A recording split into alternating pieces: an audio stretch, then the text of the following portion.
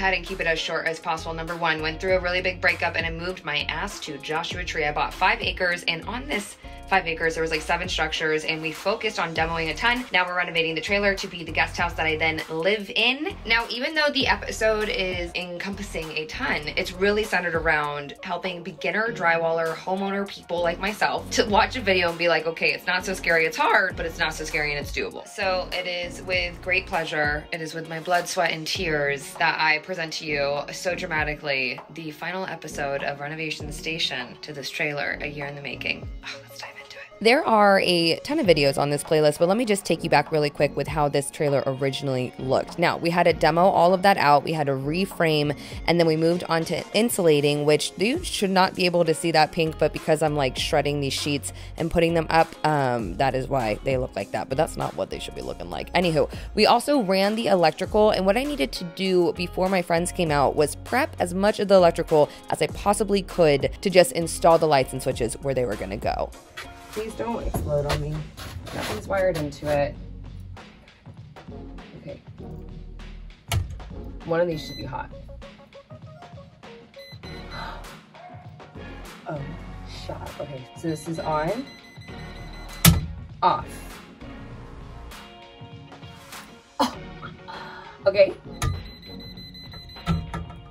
Shut up. Oh, Mr. Bragg, I'm so sorry. We started to do the drywall. This is round 1, but then we stopped because when my friends came out, we had to basically take the whole thing down and start again, which wasn't bad. It was just a mistake on my behalf. Love it! So this dynamic duo, who you've never seen Woodbrain's husband, Mr. Eric, they're dominating the electrical. I'm sitting by this misting fan, and then this one. Oh, This day was a big day for me because it was the first time my friends have been out actually in a really long time. So the progress that I've made with you guys via the vlogs are kind of the moments I work up to impress my friends, if I'm being honest. Like, hey, look at all the work that I've done, even though I'm asking you for help right now. Like, see what I did, but please help me. What's happening? We got lights. I want to see them. That's the kitchen. What the heck? What? I can't see him, but I can see the proud on your face. What the actual heck, dude? So forever and ever I owe Eric and Lindsay my life. You know, that is what it is. Stuck with us. I know. Mr. Eric is honestly Mr. Electrical. He completely dominated the electrical, taped off the wires, let me know where the main line was. He walked me through how to do the bedroom recess lights because I needed to order more, and I actually learned that way better. Woo! Let's see a little dim action. Oh, saucy. Dude. Oh, a little fire. Uh-oh, this one's not coming on. Oh. This one here? Oh, it might be that ballast. Hold on. Yeah. Boom, baby, boom. Wow, you can really light. Blinded By the light. All the music. All right, we're gonna be installing these recessed lights that Miss Woodbrain and Mr. Woodbrain installed on this side of the trailer, and I sat and learned while remaining in the present with them, so I don't think I showed too much for you. We're gonna go into lengthy detail right about now.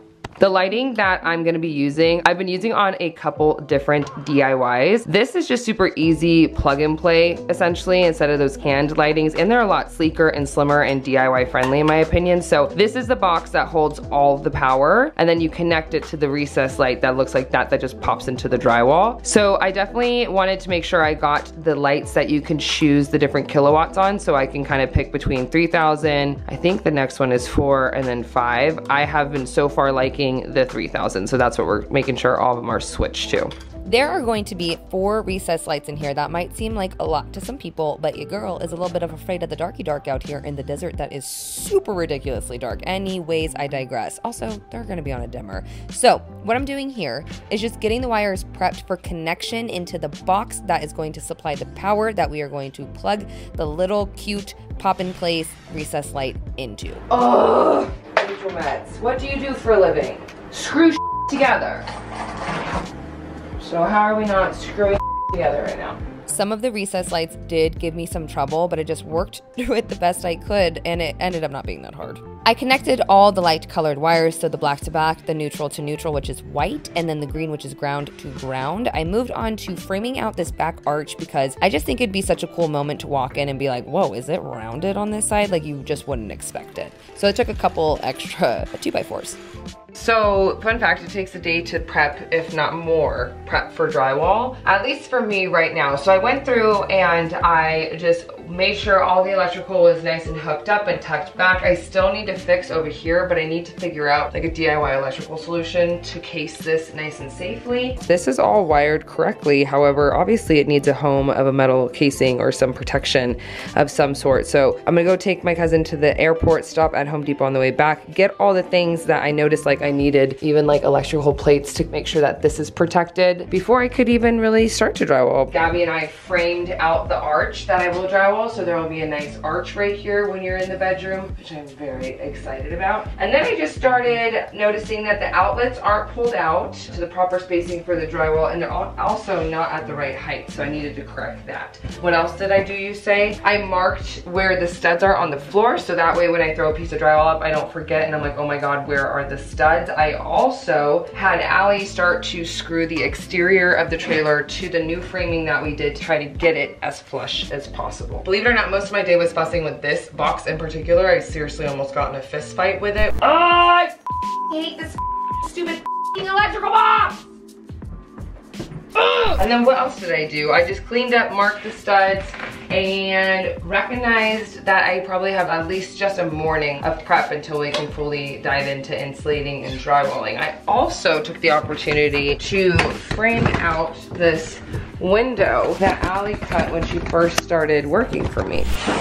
So much better! We have drywall up everywhere for the recessed lighting, and you can't see, but that is framed out. And also, let's move forward. If you guys notice anything, the posts are gone. The wooden post, the two-story structure, it is absolutely gone. So now you have the view in its completion, which makes me really happy. We just need to clean up over there and get rid of what's dead. And then over here where you can't really see it because this nice creosote will be beautiful, there will be a hammock and pillow fort because there's a jacuzzi dug down in there. Let's chit chat real quick. Okay, so when I first started doing this drywall job, this really was the plan. It was to install the drywall, tape and mud the joints, and then hire someone to do the skim coat because I just figured I don't mind doing the heavy lifting and the installing, but what I don't like is the tedious work. So I was more than happy to throw this drywall up. Allie was more than happy to help me. We used this Milwaukee recessed lighting tool. We measured and made sure they were marked where the balances were. I hate drywall. And it was all fine and dandy.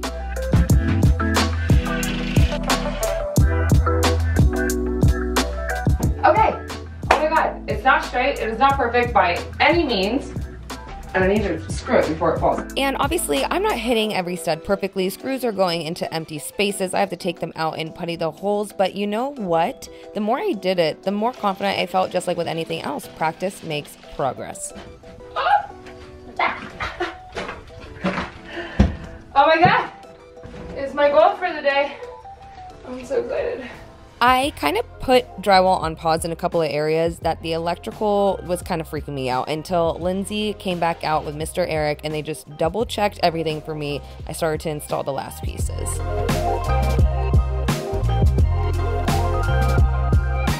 I am not about to redo all this drywall, so you can fist fight me if you'd like to, but you don't want you don't want this. Just take it from me that I've drywalled everything else properly. I just noticed this one corner that these 4 corners are meeting, and you want to stagger them how I did the ceiling. So that's fun. The reason I framed that arch portion out with such small sections is because I'm gonna have to use joint compound to then create the arch that will like sand down to be nice and smooth. But obviously right now it's kind of like straight. We're gonna fake it till we make it, you guys. I added some round corners to the 2 corners that you see in this place before I moved forward with taping all of the joints, covering the screw holes that I missed, and spending, oh my God, like 3 days doing it.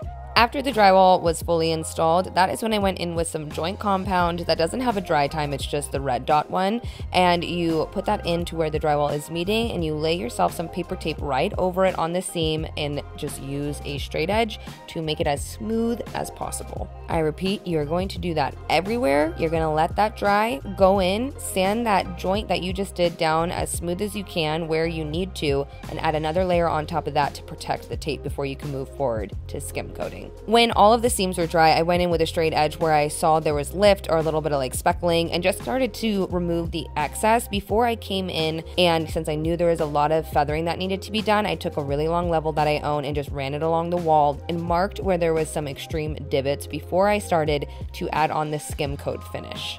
That deep breath of just like, oh my God, when does the drywalling end? I continued working on the seams by just revisiting it and sanding it down, adding joint compound where there needed to be to make sure that all the pieces look smooth before doing the skim coat. I then took the opportunity to chalk line out what I was thinking for the kitchen. Now there's a bunch of materials going into this tiny kitchen, and I just didn't want to work more than I was about to because I needed to skim coat this 40-foot beast. So cool, Having Allie has been such a blessing because even just right there in the moment that I didn't stop to oodle, she did it for me. She was like, oh my God, I cannot believe there's tile. I can like physically see a kitchen coming to real life, and it was just a chalk line, and it made me so happy. You can order a ton of fancy tools to do this skim coating process. Mike from Modern Builds, I believe, is about to drop an episode doing it completely different than what I'm doing here skim coat wise, but how I like to do it is take a 5-gallon bucket of the joint compound mixture, wetting it down and mixing it up to be like a pancake batter consistency, and then using a roller and rolling that on the wall in sections that you can handle. I decided to pick up a hawk, which is in my right hand, and my left hand has my 10-inch straight blade that I'm just going in and smoothing out the joint compound that is wet on the walls that we just rolled on to be as smooth as possible. I repeated that 3 damn times, and you bet your ass I'm gonna oodle the hell away right now.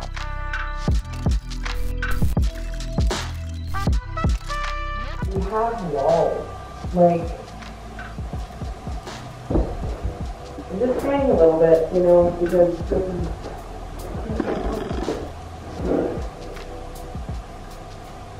Okay, just a little bit. I can't remember the last time I was this sore, but I just continued on with the ceiling because, you know what, I just focused on the walls and looked up at the ceiling, was like, I'm gonna wait for Allie to come back to work and I'm gonna ask her for her help. So we just dominated the ceiling like nobody's business. We topped that ceiling with a green dot finish. I did not use a green dot finish on the walls. Please don't come at me. I know that you're supposed to, but you can tell how much I hated sanding because I recorded maybe 2 seconds of it, but it was 7 hours straight of just making sure that this place was sanded down and smooth or built back up where it wasn't leveled, up until Josh came and he started helping me with the Mr. Cool install for my 2 mini splits that are gonna be in here, which is insanely exciting. When I was happy with my less than $500 skim coat job that I got quoted for $4,500 on, I moved forward with adding primer to this drywall. It is a Kills drywall primer paint, and I just slapped that over everything. And I can't even believe now, it's officially, sorry, I'm yelling, we're gonna be moving on to floors and makeovers. What the heck? Man, I'm just sitting here at sunset, oodling away, playing fetch with my babies. But what in the world? Oh my goodness. To a normal passing by human on YouTube that doesn't follow my journey and has skipped out of this video because it might not necessarily be the most tutorial driven, let me tell you, if you put your mind to something and you want to renovate it and you have no idea how, you can, because oh my God, walls, high electrical, high windows, high 20-foot opening sliding doors that are just ready for me to just completely make over and install furniture and actually live and enjoy this. Oh!